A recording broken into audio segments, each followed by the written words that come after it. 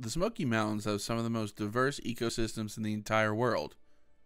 Forged over millions of years, the mountains are home to many organisms and species that are unique to the environment they inhabit.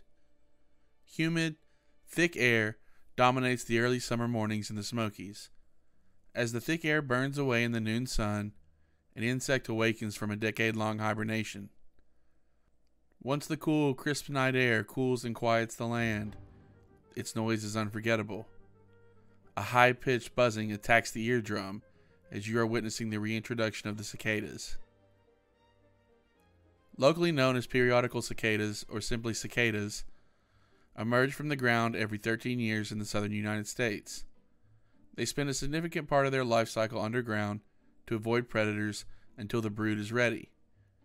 As they break ground and rise through the soil, they do so by the millions, so that even when predators eat their fill, they still have massive numbers to reproduce with. But what are cicadas? First of all, cicadas are insects. They have been on this planet for more than 300 million years, completing their life cycle over and over like clockwork. There are cicadas that are found in other locations across the world, but only in North America do the periodical cicadas exist.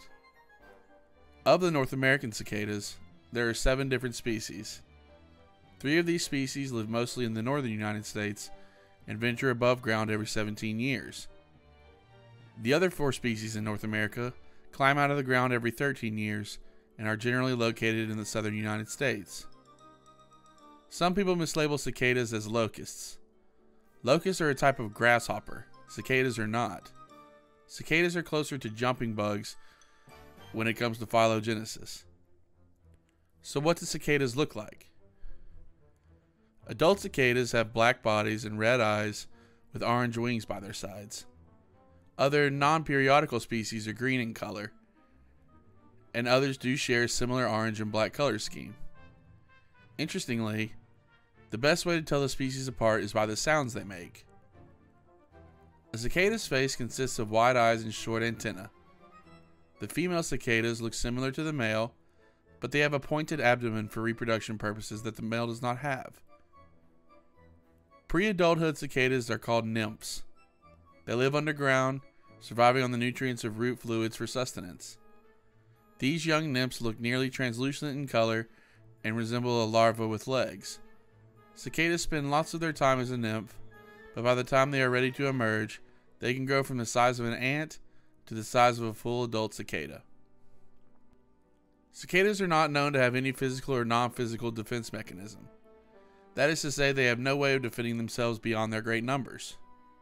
They do not sting or bite, or act aggressively in any way. Once an adult cicada has emerged, it will live between 2 to 6 weeks in nature. Due to the immediate danger of natural predators from the moment they come out of the ground, cicadas don't start mating until almost a week after they venture above ground. Once the mating starts, though, it goes at full speed. Males produce their loud, mostly annoying sounds in search of mates. Similarly to the synchronous fireflies of the region, the cicadas sing when other males sing. Some of these songs can even reach 100 decibels, which is astonishing. Groups that sing together attract both males and females to mate within the range of the sounds. It's almost like a ceremony of sorts. Females choose one mate and then move on, while males will mate with multiple females over a mating season. So what threats do the periodical cicadas have in their natural habitat? Well, the time adult cicadas spend above ground can be a dangerous one.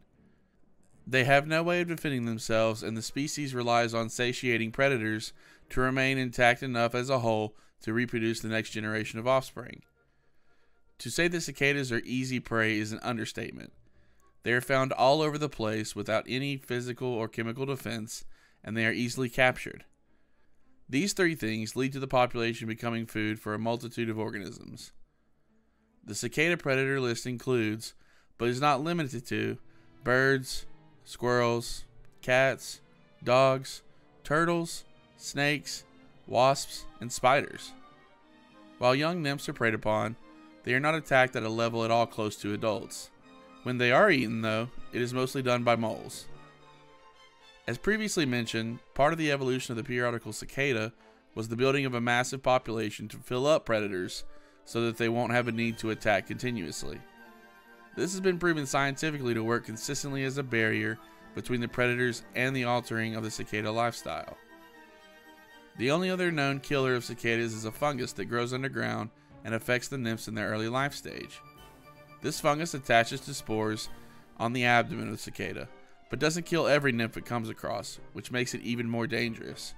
Instead, the cicada can reach adulthood and transfer the fungus to other populations of cicadas, causing terrible long-term damage to their population. It often causes females to be unable to mate during mating season, a problem that is serious with all the predators taking advantage of them above ground. These periodical cicadas are mostly an annoyance to humans due to their noise and their sheer population. Interacting with them consistently every 13 years has turned these cicadas into a cultural event. Leading up to the emergence of these cicadas, news stations and locals prime each other for the flood of insects. Even though there's nothing to do about them, and we shouldn't try to do anything about them, the periodical natural event will forever be a part of the Appalachian culture throughout the southern United States.